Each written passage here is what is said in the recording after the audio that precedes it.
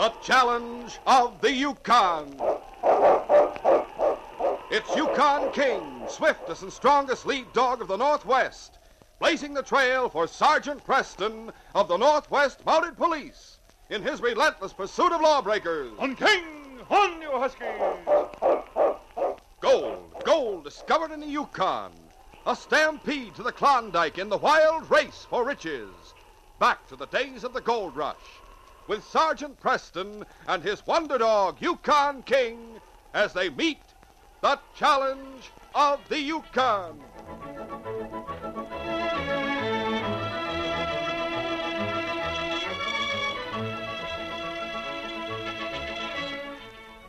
Duke McClure's Silver Dollar Cafe was one of the gaudiest boomtown establishments in Dawson.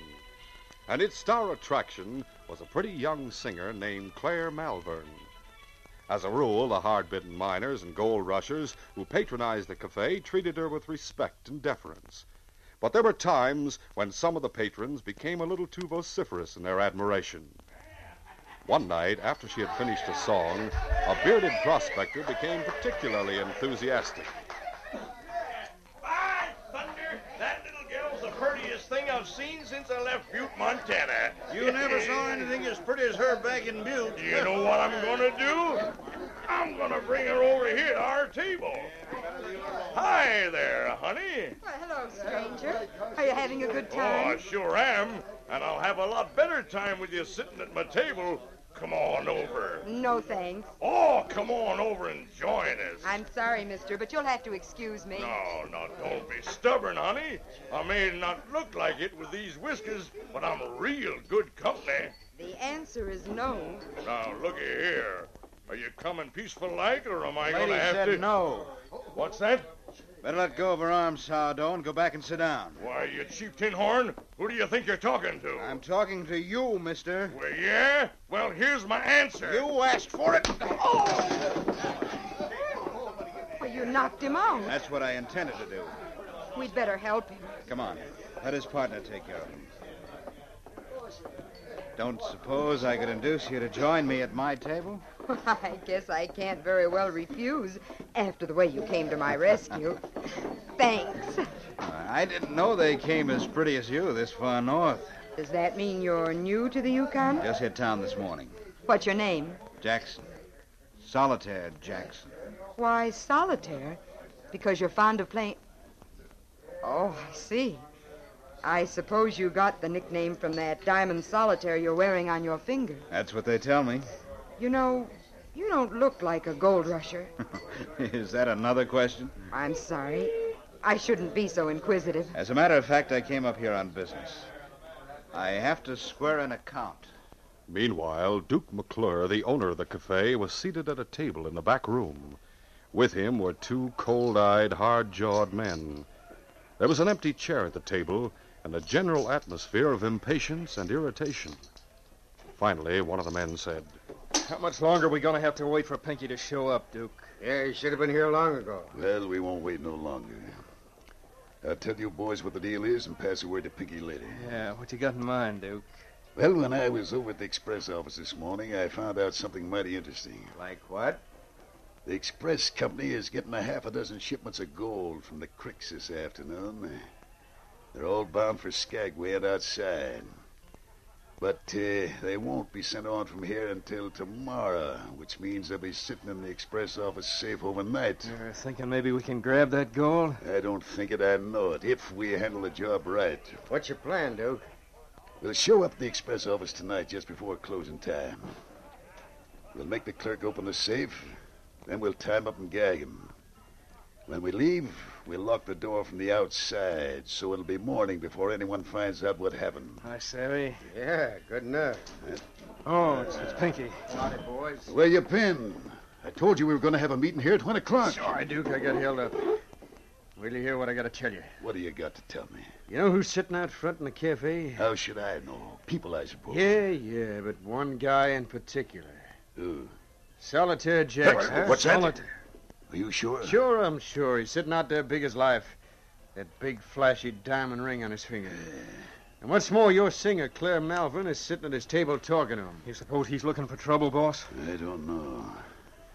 You guys stay here and tell Picky my plan for robbing the express office. In the meantime, I'll go out front and try to find out what Jackson is up to.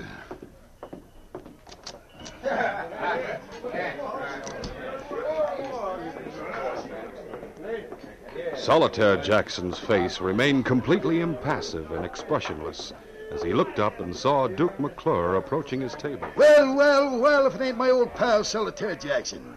Hello, Duke. You two know each other? Sure. Didn't you hear what he called me? We're old pals. Hey, you mind if I pull up a chair? You own the place, don't you? Thanks. Hey, I suppose you just got out, huh? 2 months ago. Let me see. How long was it they sent you up for? 5 years, wasn't it? You've got a good memory. Yeah.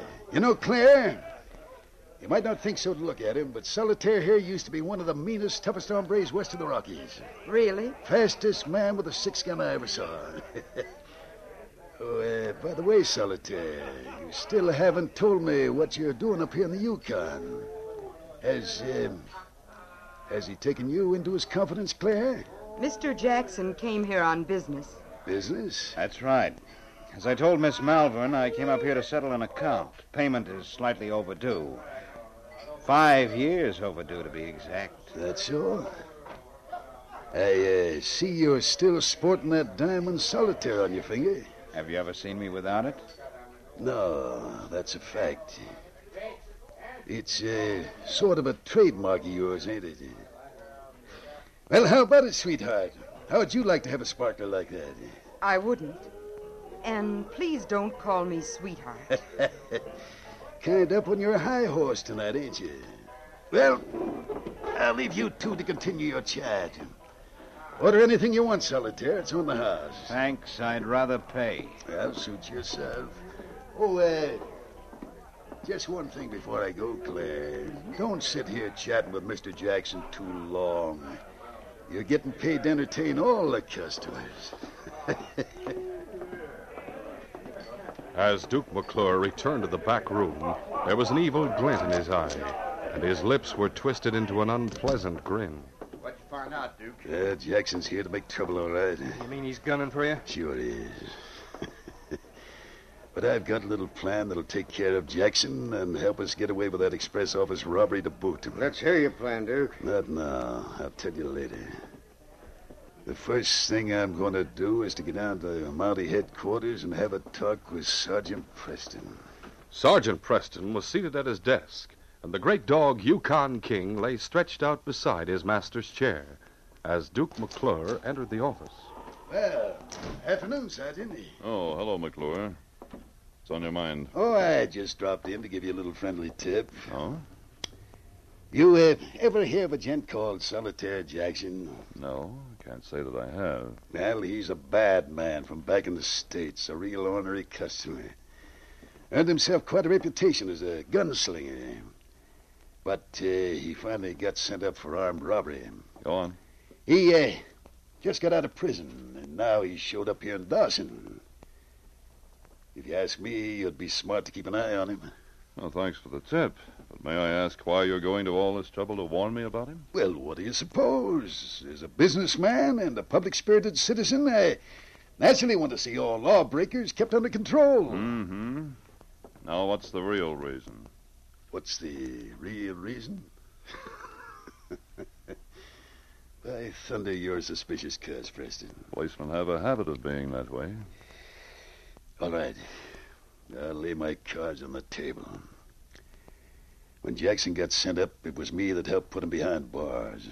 I testified at his trial. Now that he's here in Dawson, I wouldn't be a bit surprised if he might try to get even with me. That makes it a lot clearer. But mind you, I still think you got reason to be on the lookout. From your own point of view, I mean. I see. Well, just to be on the safe side, I'll check on him. You know where he's staying? No. But, if you want to look him up right away, you'll find him over at my place, the Silver Dollar Cafe. All right. I'll get my parka and go with you.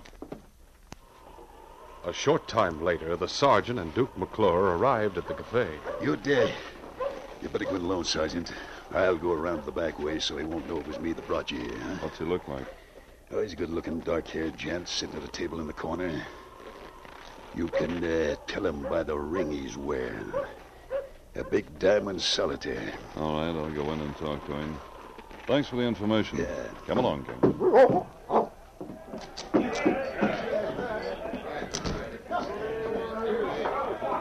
Solitaire Jackson was sitting alone at his table as the sergeant approached. Your name, Jackson? Oh, that's right. I'm Sergeant Preston, Northwest Mounted Police. I'd like a few words with you, if you don't mind. Gladly. Sit down. What I have to say is personal. Do you want to talk here, or would you rather come down to headquarters? This'll do well enough. After all, it must have been Duke McClure who put you on to me. All right. What would you like to talk about, Sergeant? What's your business in this territory, Jackson? I like to travel. Did you come up here to get even with Duke McClure? Why should I want to do that? McClure says he helped send you to prison. That's a polite way of putting it. How would you put it? I'd say he framed me. You mean you were innocent of the crime? Yeah, that's what I mean. Not that I expect you to believe me. There's no particular reason why I should believe McClure in preference to you. He's not exactly a savory character himself. Not exactly a savory character. That's good. He's as rotten and crooked as they come. According to McClure, you were a professional bad man even before you were sent up for robbery. Sure, naturally he'd say that. If you want to deny it, I'm willing to listen. All right, Preston, you seem like a square shooter. I'll come clean with you. It's true I used to be pretty wild, and I've always been handy with a gun. But I finally wound up in jail. And that made me do some serious thinking for the first time in my life. Meaning you decided to go straight? That's right. And I did go straight. I worked as a mine guard and a railway detective. That's how I ran into Duke McClure. What do you mean? McClure was head of a gang of hold-up men. I got on his trail and started making things hot for him. So to get me out of the way, he framed me for bank robbery. I was innocent, but I got sent up for 5 years. I see. So now you've followed him to the Yukon to pay him back. I didn't say so. Well, is it true or isn't it? And if I say yes, you'll run me in. Sorry, Preston, but I'm not making any threats.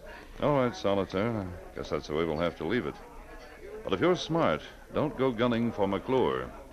Remember, you're on Canadian soil now, and the Northwest Mounted Police will not tolerate six-gun justice. If you shoot McClure, I promise you'll hang for murder. Thanks for the advice. Where are you staying in town? The Victoria Hotel? Very well. Report to the Mounted Police anytime you leave town or change your address. Sure, I'll be glad to. So long, Sergeant. Bye. Come on, King. Before returning to headquarters, Sergeant Preston stopped off the express office to speak to the manager, Jasper Greeley. Oh, hello there, Sergeant. Hello, Jasper. Have you received those shipments of gold yet from the creeks? Yes, they've all come in. The inspector has assigned Constable Owen to help guard the office overnight.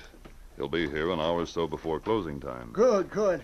I reckon the gold will be safe enough for the two of us watching over it. I'll drop around myself sometime later in the evening, see if everything's all right. That's fine, Sergeant. I'm much obliged. All right, King boy, let's go back to headquarters. Bye, Jasper. So long, Sergeant.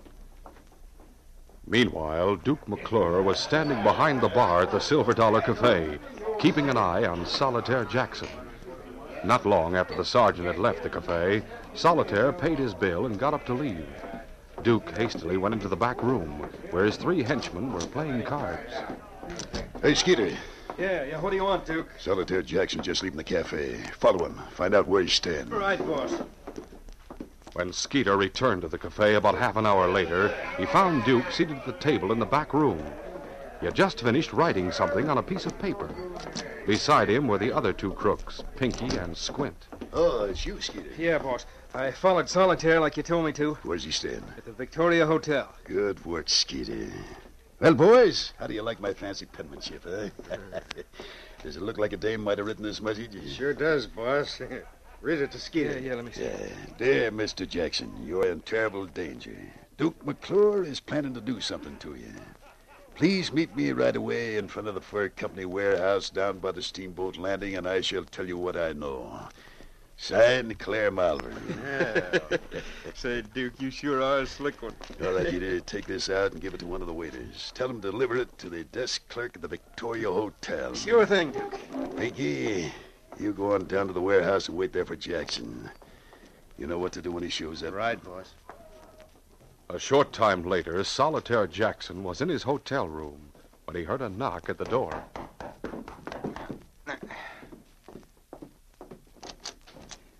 Yes? What is it? Message for you, Mr. Jackson.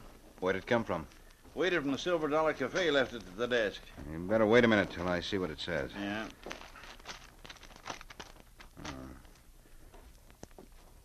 Oh.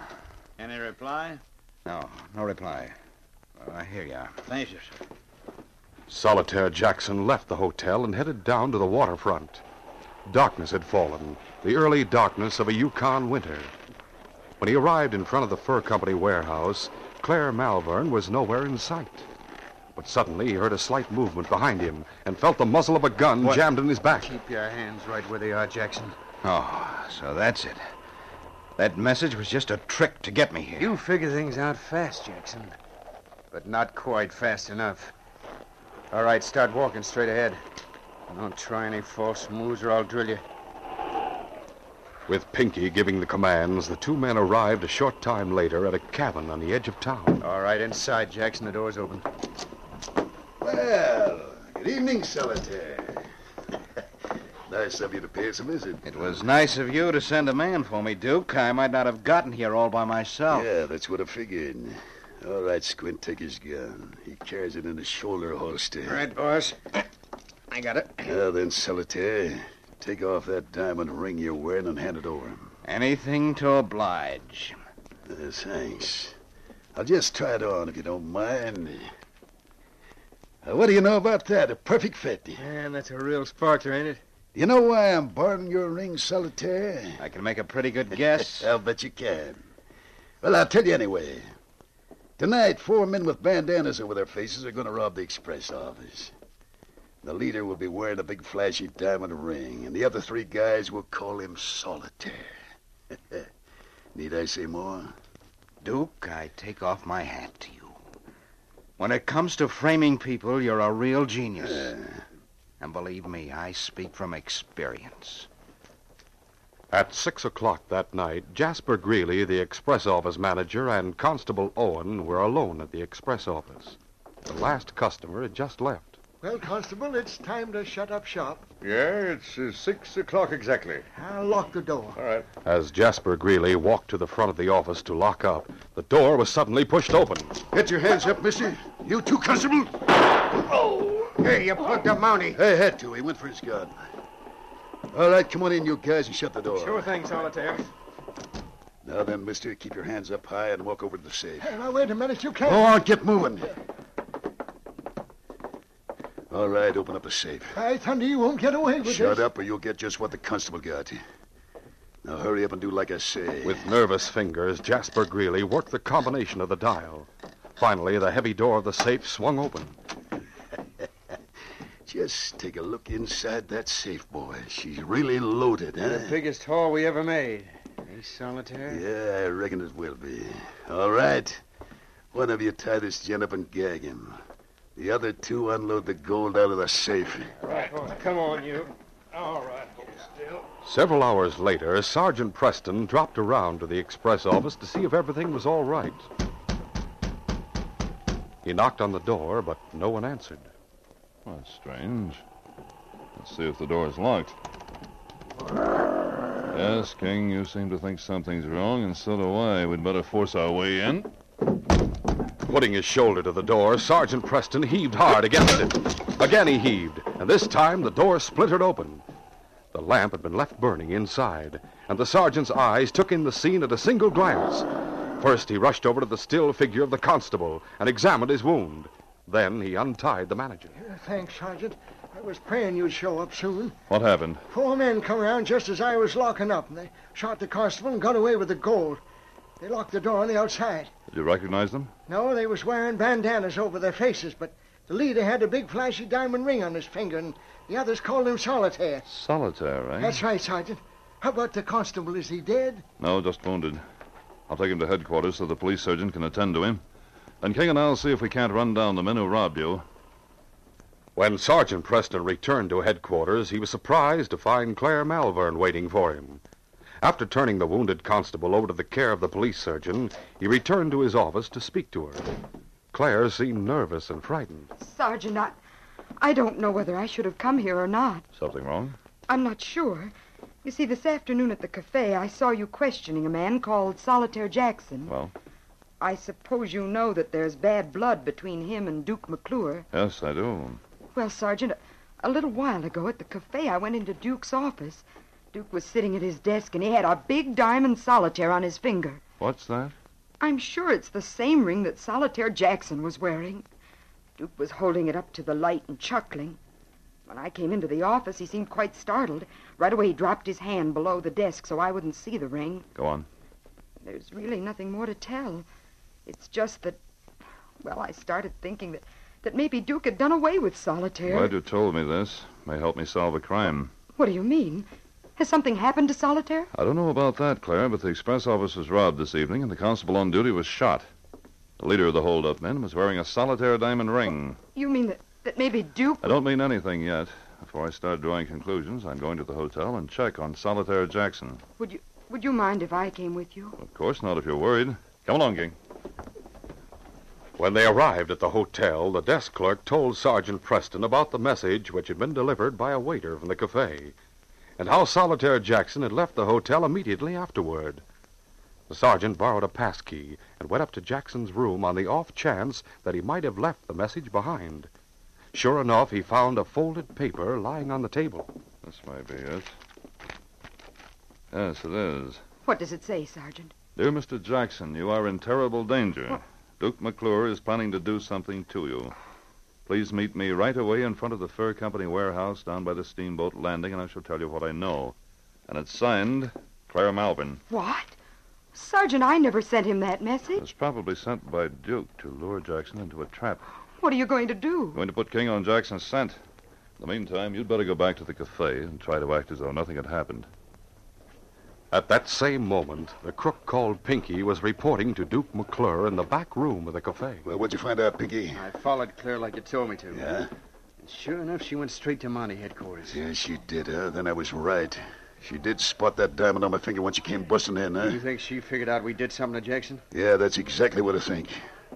If she ever tells her story on a witness stand, they'll be able to pin the express robbery on us. Holy smoke, we gotta get her out of the way, Duke. Wait till she gets back to the cafe. Then I'll call her into the office and you can grab her. Then what? We'll slip out the back way and take her to the cabin where we're holding Jackson.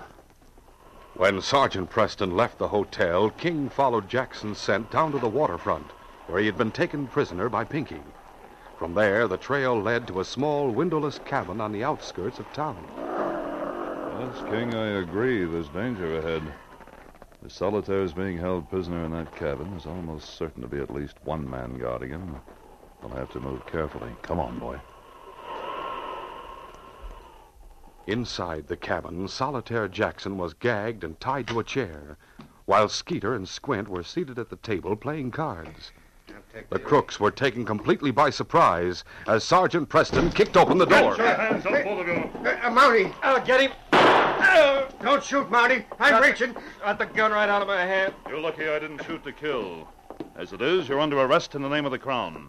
Sergeant Preston took the crooks' guns and then forced Squint to untie Solitaire Jackson. When he was free, the latter grinned a bit sheepishly at the man who had saved him. Thanks, Sergeant. I'm beginning to think you Mounties are good men to have around. Well, that depends on which side of the law you're on, Solitaire. How in blazes did you find me? My dog trailed you here from your hotel. I suppose it was that express office robbery that made you go looking for me. That and the fact that Claire Malvern suspected something had happened to you. What do you mean? She saw your ring in Duke's possession and became worried, so she came to headquarters and told me about it. She was worried about me? She was afraid Duke might have killed you. I see. Look, Sergeant, about that robbery, it was Duke who pulled the job, wearing my ring. I thought as much. There's the gold right over there, stacked up against the wall. With your testimony, we shouldn't have any trouble convicting McClure of the robbery. Guess again, Preston, and don't go for your gun. I got you covered. Duke! Why, Thunder, you sure showed up at the right time. I heard Preston and Solitaire talking before I opened the door. So I figured I'd better make a surprise entrance. All right, Pinky, bring the dame inside. Come on, get moving, sister. All right. Claire! Oh, thank heavens you're alive. Now, ain't that sweet? If she hadn't started fretting about you, Jackson, she never would have gotten into this mess. What are we going to do with him, Duke? Looks like there's only one thing we can do. Get rid of all three of them. Sorry, Duke, but I'm afraid you're not going to get rid of anybody. What makes you think so, Preston? Because you've forgotten. King! What now? The great dog's sudden leap caught Duke by surprise, knocking him to the floor. Pinky turned in dismay at the sudden development, and before he could recover, Preston sprang at him. I'll take that gun. The other two crooks jumped forward to help out their friends, but Solitaire waded into them. No, you don't. Meanwhile, Preston had seized Pinky's gun arm in a grip of steel, and with his right fist was driving blow after blow to the crook's head. Finally, the crook went glassy-eyed and limp. As Pinky sagged to the floor, Preston bent forward to take the gun from his hand. But at that instant, Squint leaped on his back. Thank you, Preston. His arm was crooked tight around the Mountie's neck, but Preston reached back over his shoulder, and with a sudden movement, hurled the crook clear over his head and slammed him down hard on the floor. But Squint could absorb punishment. Rolling over quickly, he sprang up at Preston with a murderous look in his eye. The Mountie was ready for him. I'll kill you, Preston. Come right ahead. The sergeant's fist caught him square on the jaw and sent him sprawling to the floor, unconscious. Meanwhile, King had disarmed Duke and was pinning him down as Solitaire finished off the remaining crook. There you go. There. Oh, I'm licked. Don't hit me again. Preston, call up his dog. First, I'll take your gun if you don't mind. All right, King. Easy, boy. He's had enough. On your feet, Duke. You too, Skeeter. Looks like you've got things pretty well under control, Sergeant. With your help, Solitaire. It was a pleasure. I only wish I could have been paired off with Duke instead of Skeeter. Don't worry about that. Your testimony will help to put Duke right where he put you, behind bars. And he'll stay there. Before you go, Duke, suppose you hand over that diamond Solitaire you took from me. All right, take it. And I hope it brings you rotten luck for the rest of your life. It's going to bring me the best luck I ever had. That is, if... If what, Solitaire? Now, look, Claire, I know you told Duke this afternoon that you don't like this kind of a ring. I suppose you think it's too flashy. What I meant was that I wouldn't like to have Duke give me such a ring. That kind or any other kind. What if I were the one who gave it to you? I'd like that just fine. Well, King, now that that's settled, this case is closed.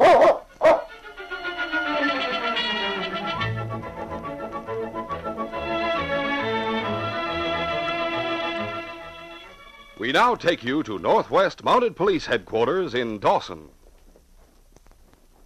You sent for me, Inspector? Yes, Sergeant. When you came back from patrol, I gave you the job of finding the Yukon Kid. But I'm taking you off that assignment temporarily. Something new has come up, sir? Yes.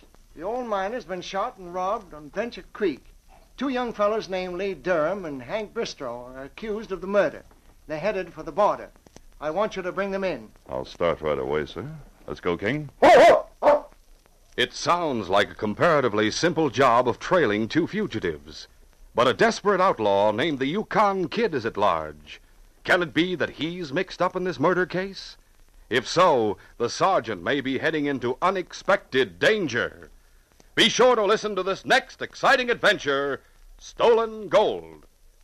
These radio dramas, a feature of the Challenge of the Yukon Incorporated, are created by George W. Trendle, produced by Trendle Campbell Enterprises, directed by Fred Flowerday, and edited by Fran Stryker. The part of Sergeant Preston is played by Paul Sutton. They are brought to you once each week until September, when we shall resume our regular Monday, Wednesday, and Friday broadcasts.